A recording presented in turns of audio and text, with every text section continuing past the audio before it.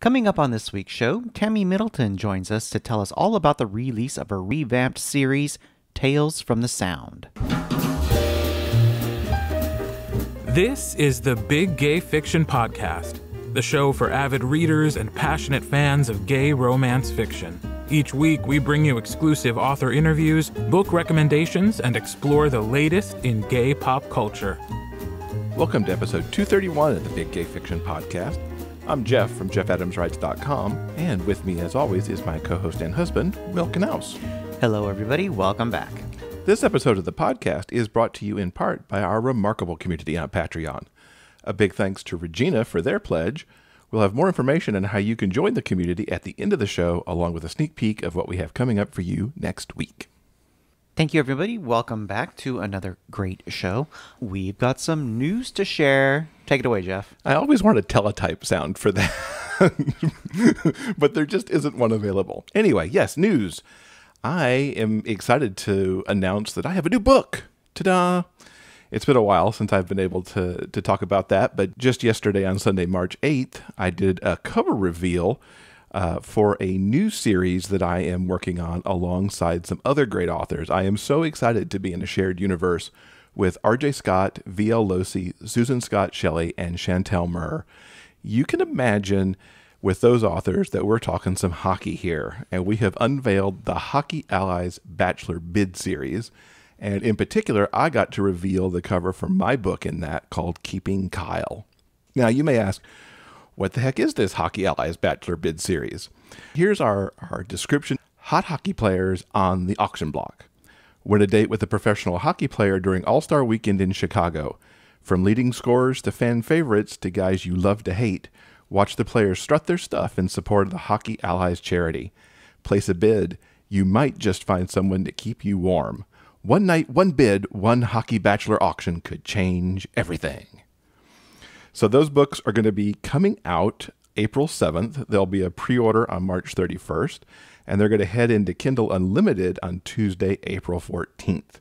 I've got the link to my cover reveal in the show notes, and from there you can link up to all the others. And of course, you can just find it also at JeffAdamsWrites.com. Congratulations. I know it's been a while for a new release for you, and I'm looking forward to reading this one. Yeah, this is one that Will hasn't read yet, and he's actually going to get a sneaky peek of that next week. So hopefully he'll like it, because he'll be the first full read outside my editor. Some other news this week. We joined forces with Adriana Herrera and Annabeth Albert to help raise money for pro-literacy. Now, some of you may recognize this because each summer for many years, RWA, Readers for Life Autographing, actually raised money for this same charity. And this year, because many aren't going to be attending that, our group has taken the cue from Beverly Jenkins and Tessa Dare to help raise money for this amazing cause. Now, the queer romance community is, of course, a diverse, robust, and very driven part of Romancelandia, and we're really hoping you join us on this cause. Every person who donates at least $5 will be entered to win a couple of signed copies from one of the authors participating, and if you donate $10 or more, you're going to be entered to receive a signed set of Adriana Herrera's Dreamer series or a set of Frozen Hearts books from Annabeth Albert. E.J. Russell and Jackie North have also donated books for the giveaway.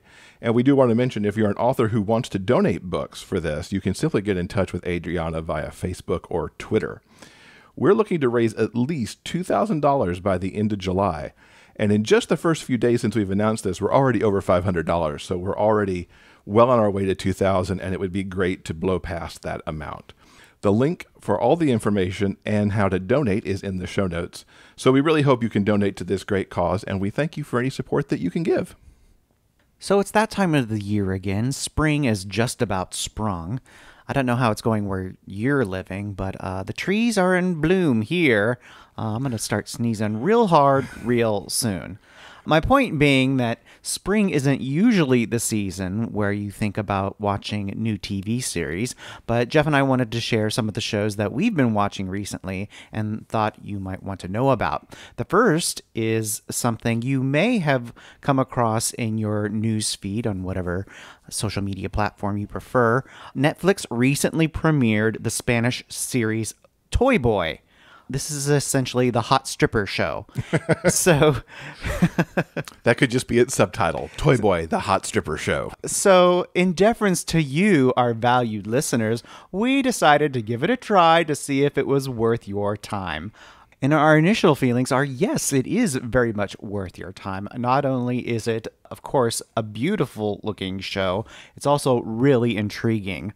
The series focuses on a guy named Hugo, a former male stripper who was jailed for a crime he did not commit. He is now out on parole and looking to clear his name.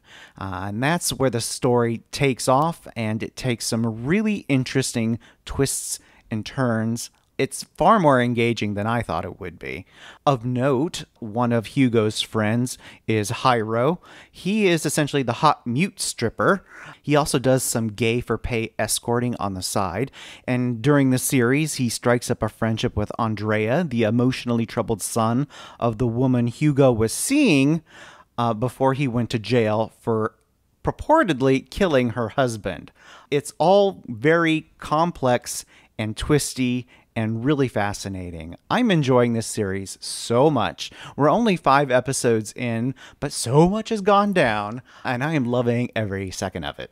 I am too. It's a ridiculously smart series, and I really hope that with all the complexities that they keep putting in, because it just keeps every episode a new piece of this whatever's happening, conspiracy or mystery or whatever you want to call it, clicks in. It's like, wait, what?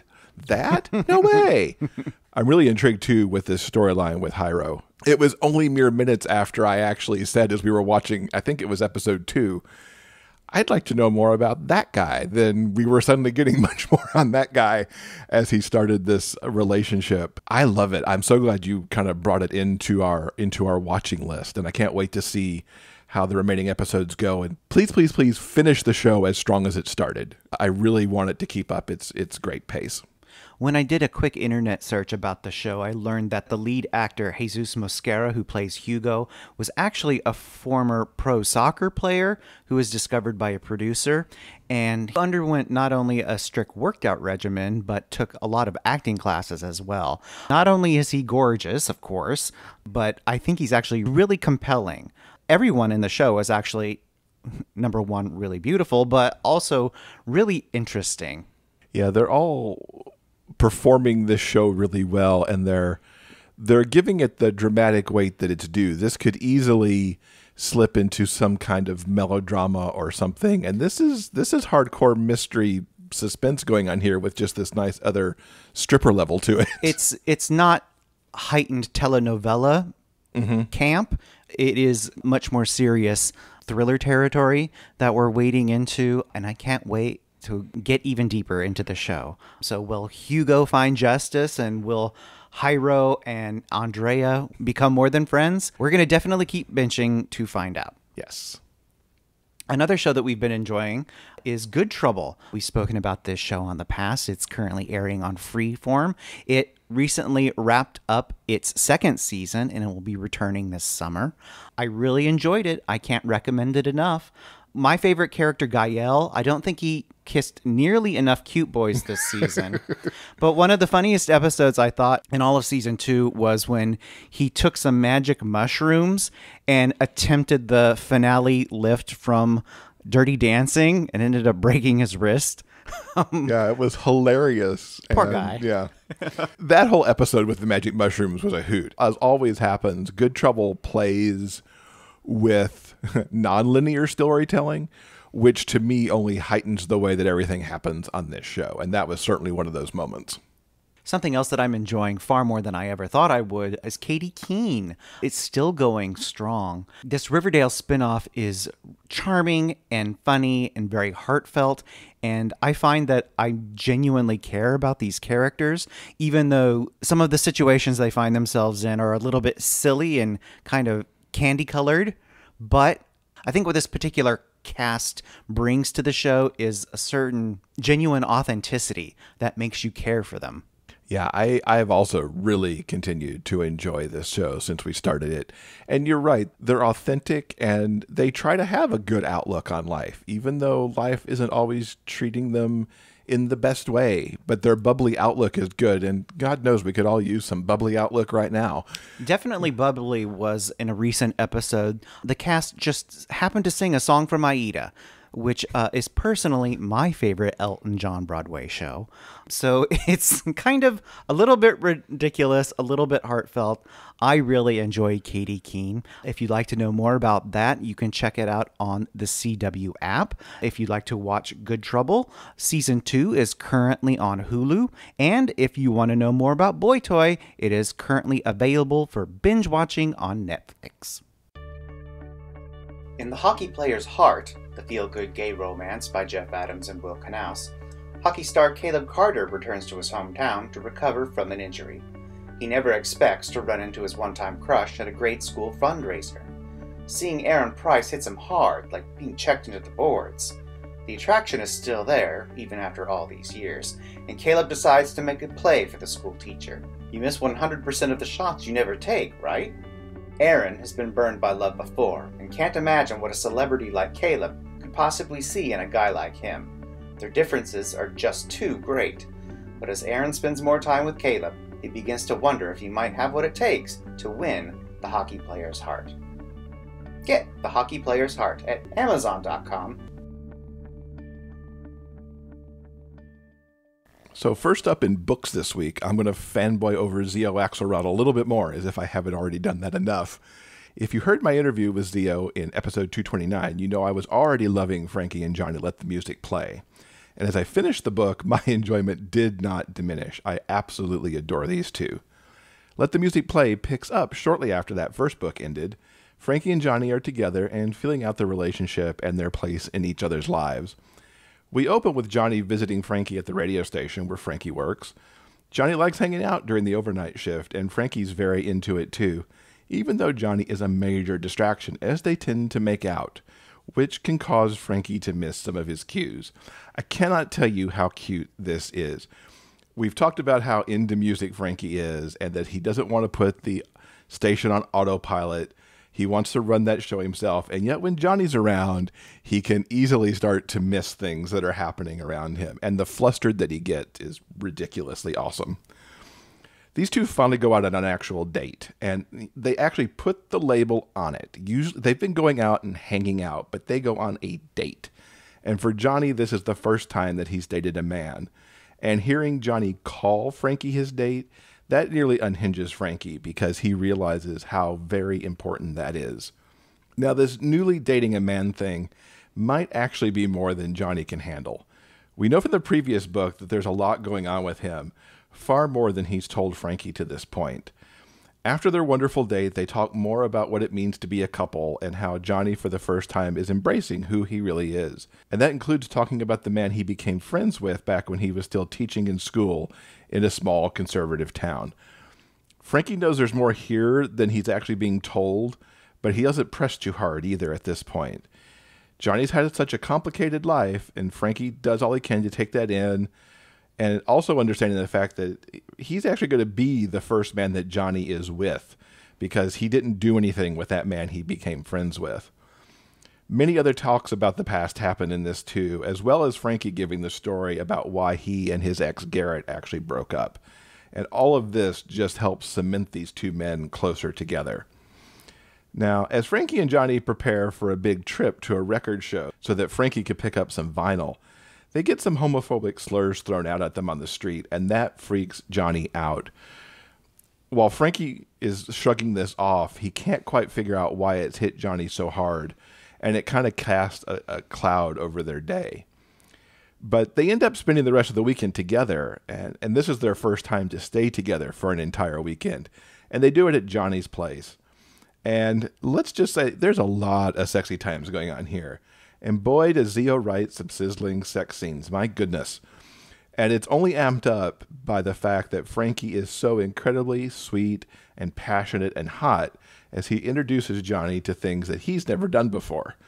And all this is made sweeter and really, ramps up the hotness because of the sexy shower after everything has happened.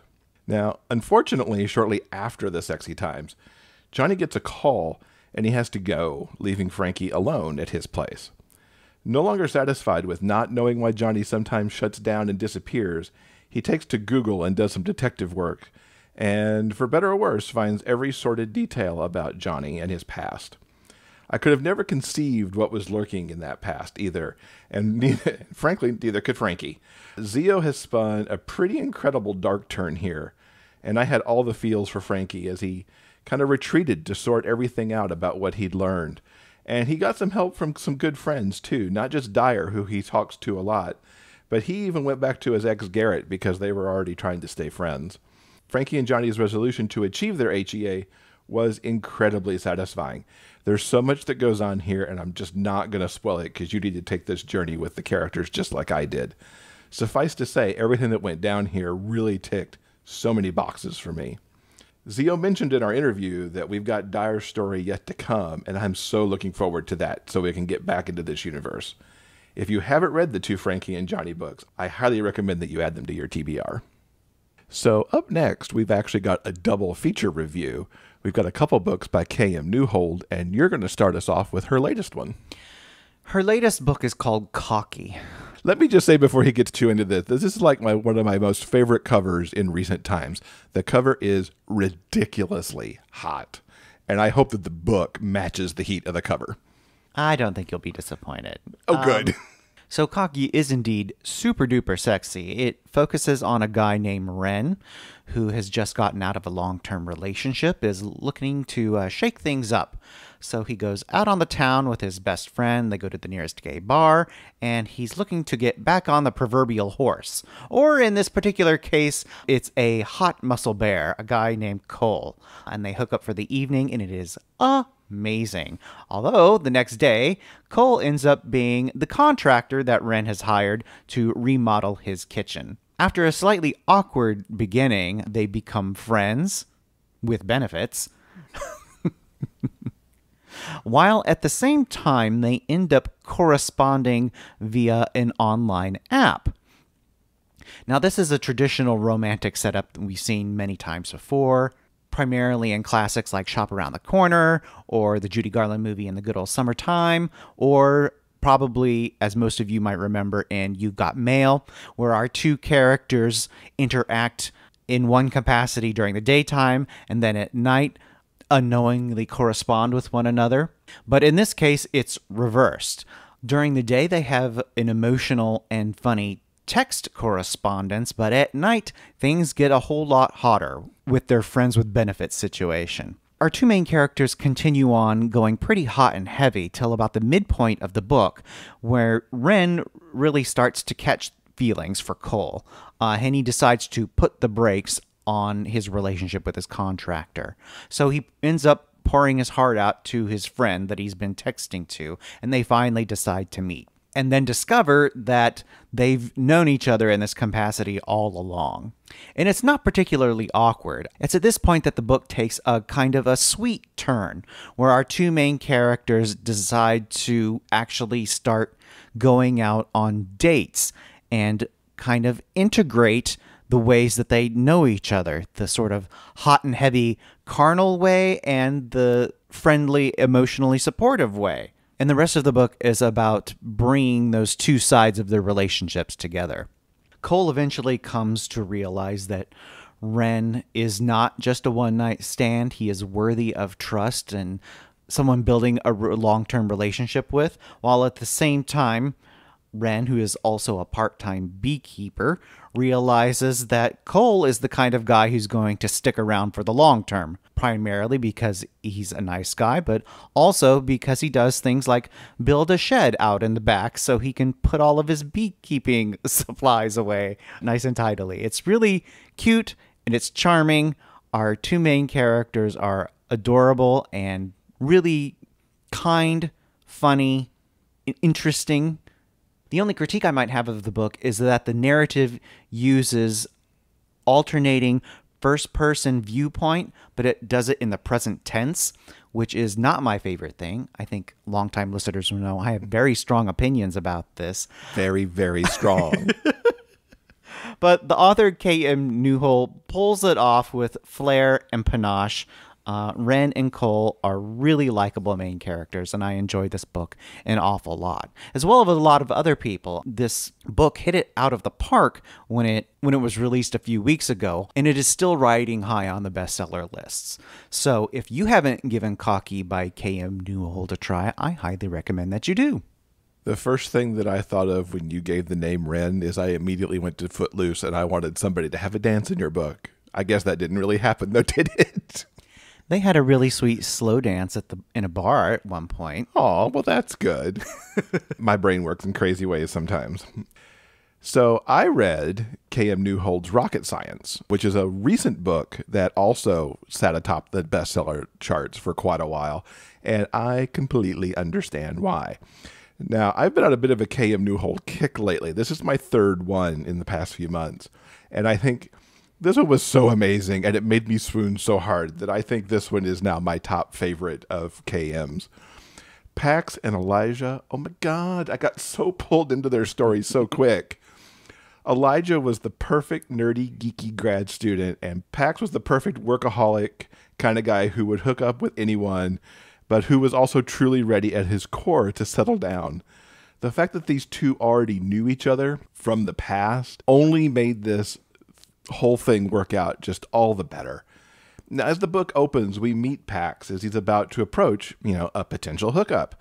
And his younger brother kind of cockblocks him because he calls to see if Pax will look out for his best friend Elijah, who has just moved out to LA for grad school. Theo's worried that his socially awkward friend isn't going to get out of his apartment and make much of a life for himself outside of campus. So he asks his brother Pax to check up on him, and Pax reluctantly agrees, actually saving Elijah's number into his phone as Einstein, which is the nickname that he'd had for Elijah back in the day.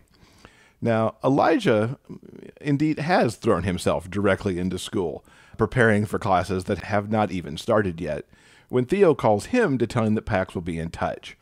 He's not exactly looking forward to this, but he does remember his teen crush on Pax. Now, Theo has no idea what he has set into motion here. Their first meeting is everything you'd want in a meet-cute, or in this case, kind of a re-meet-cute. This is not really a second chances story because Pax wasn't all that into Elijah, his younger brother's geeky friend back in the day. And Elijah's crush was certainly unrequited and never expected to be. Pax is not in any way prepared for the adult that greets him. At first, he's not even recognizing Elijah for the nerdlet he remembers, and he does refer to him as the nerdlet quite often. Pax thinks this guy's approaching him for a hookup, until the introduction actually happens, and then both guys are kind of stunned. Elijah is his usual reserved, bit awkward self, and he's actually not sure if Pax is making fun of him sometimes, or what exactly is happening around him, because he's just not that good at social cues. And what's even cuter as the night goes on, Elijah gets a little bit drunk, and after Pax helps him home, he actually returns the next morning to help Elijah over the hangover that he knows is coming. From here, it's a slow but sure progression as Pax wants to spend more time with Elijah, and even finds himself questioning the way he lives his life with all the travel and hookups that he's doing, because maybe there is something more. Now, Elijah finds a life outside of school too. Theo has helped him navigate high school and undergrad, but it's Pax who shows him even more as they not only go out and meet Pax's friends, but they also have plenty of alone time together, where they talk about everything from Star Wars to their lives and just about everything in between. KM takes what could be dull conversational times and really turns it into its own brand of flirting, and it is so swooningly spectacular. Now, it's not, of course, smooth sailing. Neither guy feels like they're right for the other. There's bits of self-sabotaging that goes on, and that's kind of both adorable and sad that it happens, and sad in a, "Aw, I want to pat you on your head and make it better" kind of way. One of the cutest things of all is when Pax teaches Elijah to flirt, even though this is not really what either of them wants. And it's all the more hilarious because all of this means is that they end up and flirt with each other more. Pax takes the teaching a step beyond, too, as they end up in bed together. In the aftermath of that, Pax actually leaves Elijah asleep But then he realizes that it was a really dick move and ends up and calls him the next morning to meet up for pancakes. Yes, it sounds a bit weird, but it just shows how drawn to each other these guys are. I can't properly describe how the push and pull is so wonderfully played out. I eagerly kept reading to see not only how Pax and Elijah would keep up this dance, but of course how they would ultimately arrive at that happily ever after too. KM pulled me into this story and just would not let me go. Two centerpieces of this story revolve around the holidays. Theo throws a wrench into Thanksgiving when he comes to LA. And of course, neither Elijah or Pax have told Theo that they're having a relationship, so they have to try to force themselves into being just friends at this point, which is extremely difficult. And this includes Elijah ending up in a hilarious attempt at speed dating, which Pax witnesses, making him into one super jealous guy who might just want to move things to the next level, maybe, but he's not quite sure still. And all this escalates all the more when they're home for Christmas together, still trying to keep secrets while they're around family. Of course, everything becomes too much. KM puts these guys through a difficult but yet extremely smart bit of black moment as they end up pulling back from each other. It's all perfectly angsty, but all at the same time, it wasn't one of those where I was screaming at the book for the guys to get their act together either. If anything, it was one of those where I actually wondered if they'd really make it or not. Of course they do, and of course I knew they would, but KM just worked some great magic here. And how she did it just made me swoon all the more for Pax and Elijah. Rocket Science was wonderful, and I look forward to what KM brings out next in the Love Logic series. She's already announced Four Letter Word, which will be an MMMM book. Yes, you heard 4 M's there. I haven't seen a date for it yet, but I cannot wait for it. If you're interested in learning more about these books or anything else that we've talked about on this week's show, all you have to do is go to the show notes page for episode 231 at biggayfictionpodcast.com. Want to hang out with us between shows? Check us out on Facebook. You never know what we might post. News about book sales, bonus video content, and maybe even a live broadcast or two. Like us today at facebook.com/biggayfictionpodcast and see what we get up to next. So recently I sat down with Tammy Middleton, who writes under the name T.M. Smith. She's been working to revamp what we once knew as the Alcock series and is re-releasing it as Stories from the Sound. So we're going to find out all about that and some other projects that she's working on. Tammy, welcome back to the podcast. It is so good to have you here. It's good to be here. We figured out just as we started recording that it has been exactly 100 episodes since you were here last, because you were here in 131. I know. That's amazing. I like that. I like that century mark.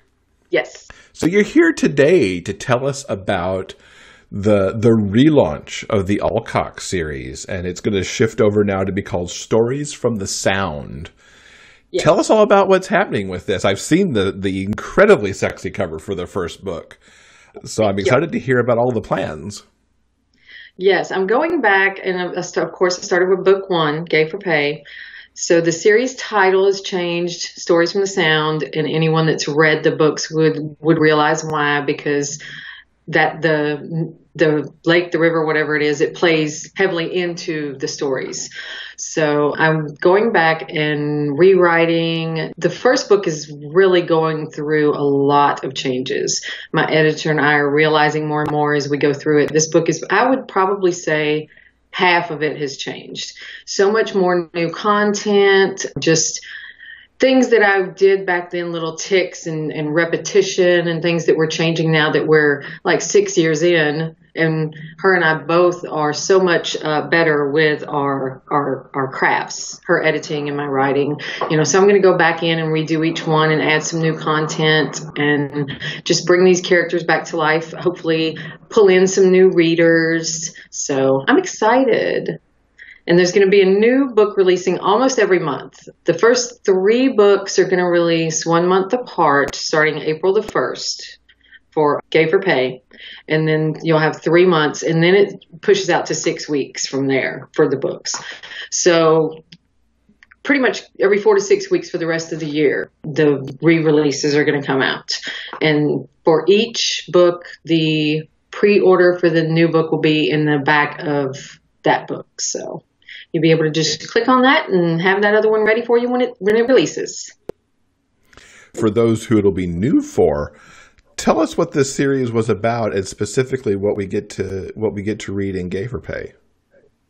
Oh my, yeah, it's been forever ago, and that makes me think about Sandrine. So Gay for Pay was born from a conversation that I had at the first GRL I went to in Chicago, I think it was.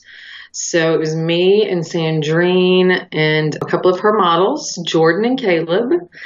And we were having conversations over drinks, so they definitely evolved into inappropriate. But, one of the questions that I had asked them, after it had been a couple of years since I had been writing, and so I asked Jordan and Caleb, so what, are you straight or are you bi? And so Jordan's like, well, I'm straight. So we got into the long, drawn-out conversation of how that works.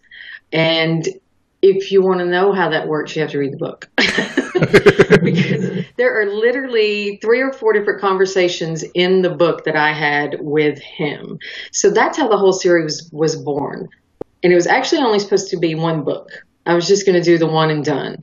But as soon as the book released, reviewers started emailing me and asking, well, what about these guys that run this online porn company? I want their story. And what about this one guy over here that's a total asshole, Corey? I want his story.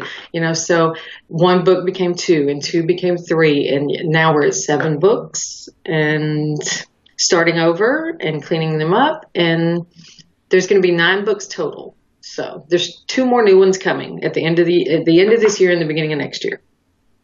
What's it been like revisiting these books after the 6 and 7 years since you first wrote them? Oh, yeah. When I first started going back over Gay for Pay and reading over everything and cleaning all that up, again, I was reminded a lot of Sandrine. So early on, it was very tearful. She was very instrumental in me even beginning as a writer, because I was just throwing things on a page, and her and I were friends online. And so I started sending things to her. So going back and starting over with Gay for Pay was revisiting that relationship and then remembering that loss. So that was kind of hard, but the rest of it is amazing. Just, I'll look at some things that I've written, and as an author, maybe you've done this too, when you go back and look at things and you're like, oh my God, this is horrible. Why did anybody buy this? I've been there. Yes. So getting to go back now, later, whenever I've grown so much as an author and learned so many things, to get to go back and really flesh these characters out even more and give them more depth to their story. It's amazing and it's fun, and I'm excited to see what the readers think about it when it re-releases. How fundamental would you say the stories have changed? Obviously, it's a romance, so everybody's still going to get to their HEA. But is it just adding to that, or have you changed character trajectories, or how's that worked? So far, I haven't changed any character trajectories. With this book in particular, I would say the bones of the story are still the same. That's not changing. What Chris dealt with in his past and how he came to find these men and go to work for Alcox and everything that happened after that, that all stayed the same.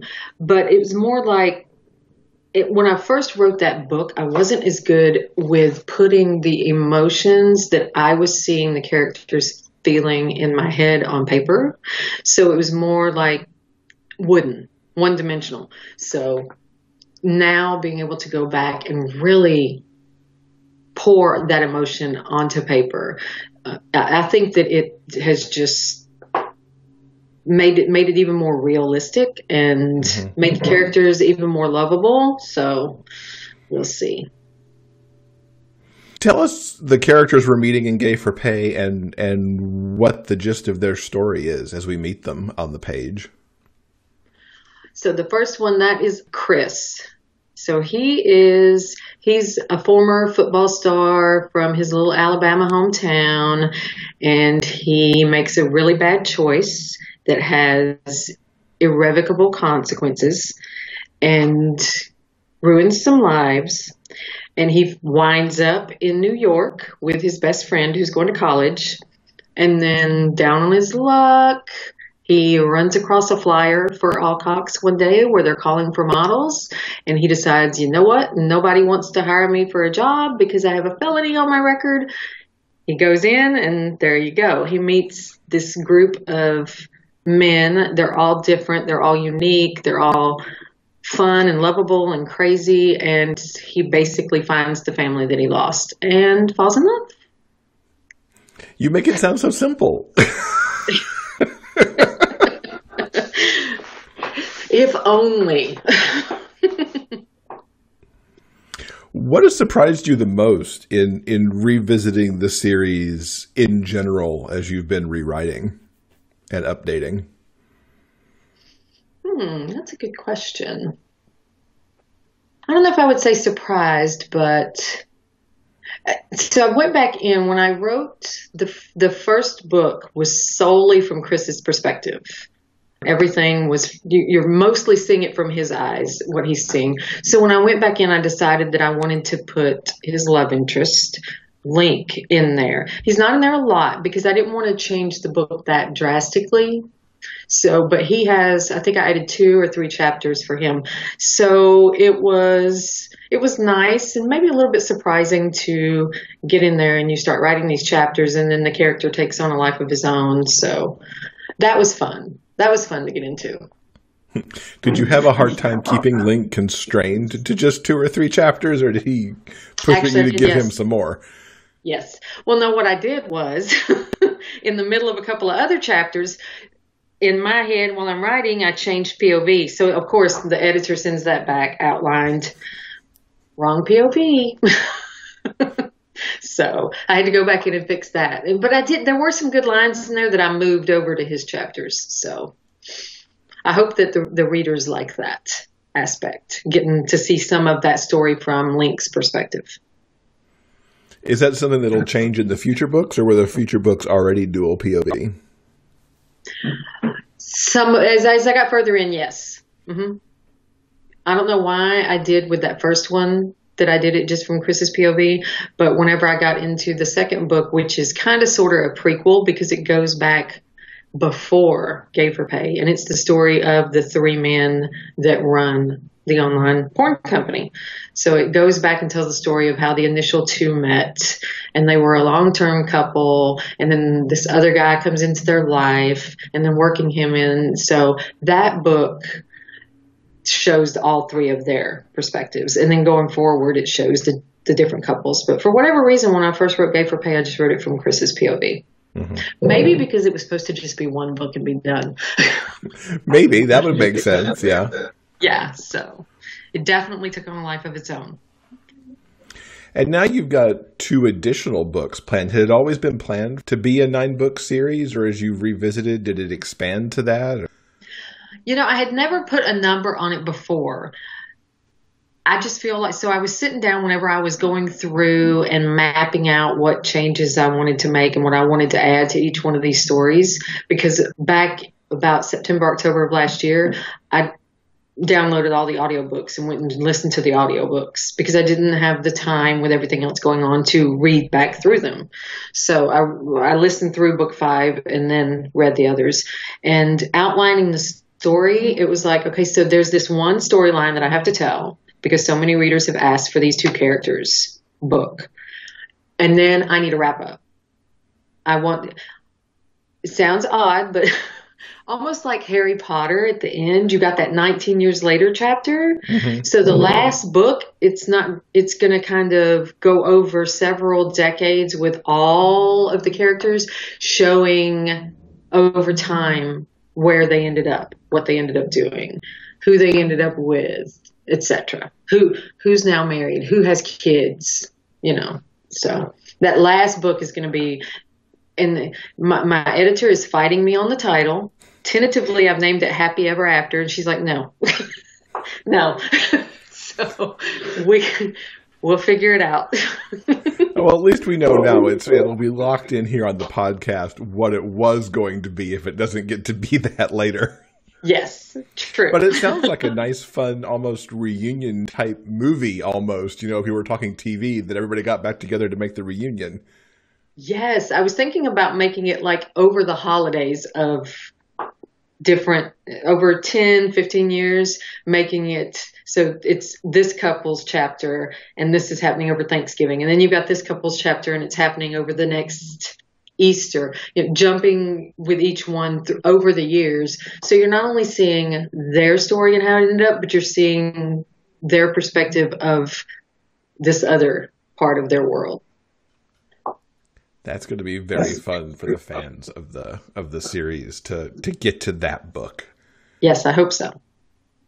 Should people who have already read these books and love these books pick up these new versions? Definitely. Definitely.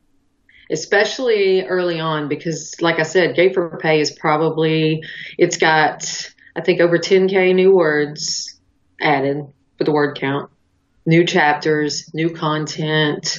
It's been heavily re-edited. And like I said, the core of the story is still there. That's not changing. But the curtains are changing. So I would, most definitely suggest anybody that's ready to grab this one. You mentioned there's 10K-ish in Gay for Pay. Do you think the other books are going to have similar changes to that level, or is it going to be book to book, just seeing what you want to do with them? I'm pretty sure that the next book, Fame and Fortune, will also have a good bit of new content, just because in the past, when readers read that book, they always said that there were certain parts of the story that they wanted to see more of. So I will go back in and give them that more that they want. So that one will probably change significantly as well. And then when we hit book 3, I'm not sure. They all do honestly need seriously cleaning up and re-editing and stuff, because like I said, Hope and I both have just gotten so much better over the years, individually and as a team. So there's some changes and stuff that need to be made, but definitely book 2 will have a decent amount of changes, and then book 6 will change a lot as well, because I kind of screwed up and put nicknames for the 2 main characters that were so similar that readers often commented in their reviews. I had a hard time figuring out who's who. So that has to be changed as well. But the other books, definitely re-edited, cleaned up. There's going to be some new content in every one of the books. I mean, that wouldn't be fair to anybody to re-release the books and it just be the same thing, just changing words here and there. So every book is going to have some new content. How much, I won't know until I actually dive into that book. Now, coming this summer, after you started getting some of these new books out in Stories from the Sound, you've got a brand new project that's going to launch too. What could you tease us about that? So anybody that's in my reader group will already know about Chaos Magician.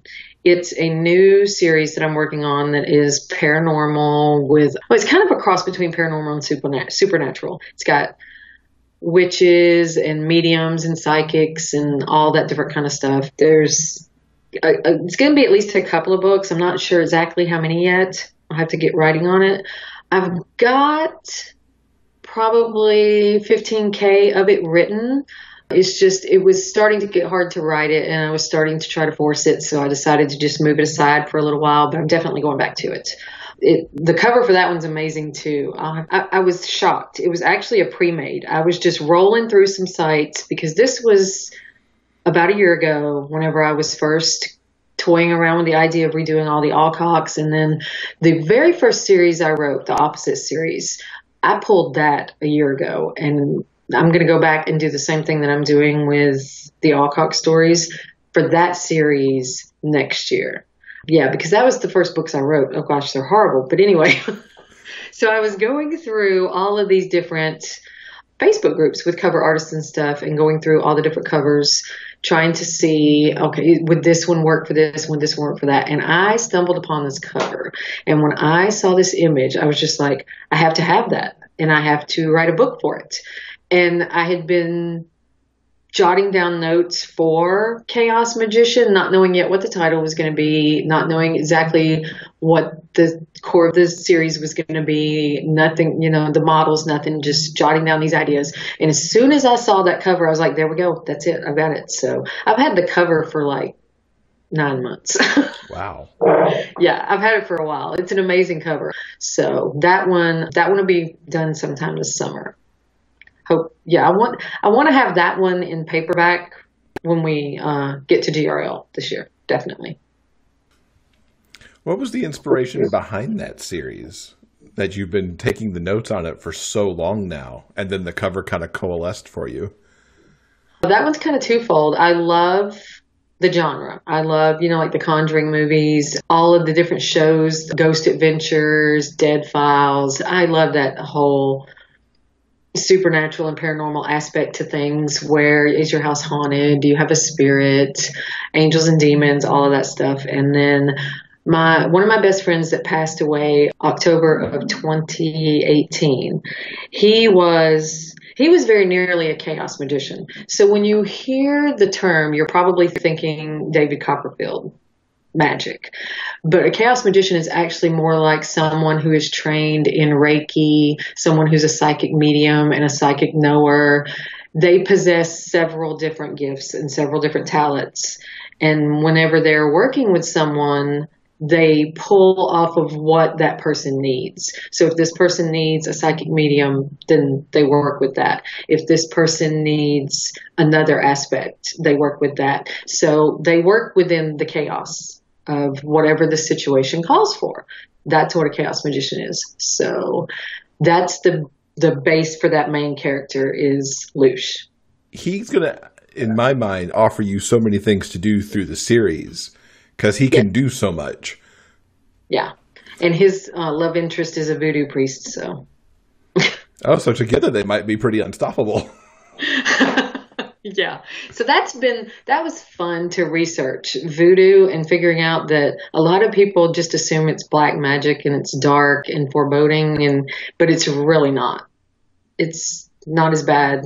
If it is that, someone's taken it to the wrong place. So that's been a lot of fun to work with and pull stuff. And I'm writing an African American character for him. Of course, he's a voodoo priest. So Adrian's helping me a lot with that because there's a lot of aspects of that culture that I don't know, and with a lot of issues in the writing community in the past few years about interracial relationships and writing people of color. And when a lot of people do right, then they get it wrong. So I want to make sure that I get it right. So she's going to help me with that aspect of the story. And for people who don't know, Adrian is A.E. Vi. Yes. Who everyone knows from her multiple books out in the genre. It's very different from the contemporary you're writing in Stories from the Sound. Do you like going back and forth between like contemporary and more paranormal? Yes, I do. At some point, I already have a pen name earmarked. At some point, I have a male-female story in my brain that needs to be put out there. So at some point, I'm going to go back and write that. So it is, for my brain at least, it's fun to go back and forth and do different things instead of just doing the same thing repetitively. But I can't do them at the same time. I see some authors that are writing so I'm writing 3 different books. I've got this one, and this one going. It's like, oh no, I can barely keep up with one at a time. I'm very much in the same boat. I can only really focus on one project at a time. Yes. Maybe write one and work on edits for another, but that's the extent of my ability. Yes, because we're working on edits for Gay for Pay right now, and tomorrow I'm actually going to start outlining some of the stuff for the next book. So I'll be working on both of those at the same time. But it's 2 different things, and it's in the same series. So, anything else you can kind of tease out for us to what might be coming after all of this? I mean, you've already teased also that, of course, that the Opposite series is going to be re-releasing in 2021. Yes. Anything else going on we should know about? Well, for Audible listeners, when I first released Gay for Pay on Audible, I used just a narrator that I found. He did a decent job for the book, and it's actually still my highest selling audiobook is that one. But my goal is with all of these changes and that contract almost being up, that Joel Leslie, who narrated the other books that are out on Audible, to have him go back and record that one. So then readers and listeners will be able to start their journey with the same narrator going through. So that's a little tease. Are you going to have Joel do the updates as you're reworking the books so that the Audible files update to those as well?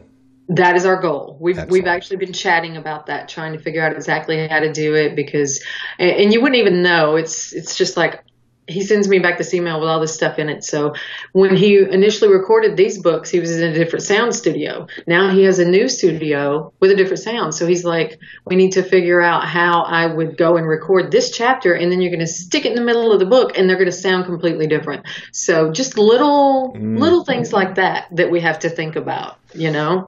Oh, interesting problem on the technical side. I'm Yes. sure Joel will get it solved. I have absolute faith in him. Oh, yes. Him and Rich are like unstoppable. They're amazing. And then the series title, again, is going to be a little bit of a hiccup for Audible. So I've got to figure that out as far as Whispersync. But that's something that we want to get ironed out. And I hope to have that out. And of course, it'll be later, much later in the year, because Joel is crazy busy and he's got a schedule that's booked months and months and months in advance. So it'll be later in the year before that happens. Cool. But great to know that reworking the Audible titles is right up there on the list to do also. Yes. And what's the best ways for people to keep up with you so they know when all this stuff is happening? I say my website, authortmsmith.com, but mostly I do have my Facebook page, Author TM Smith, and then my group on Facebook, TM Smith's Tribe.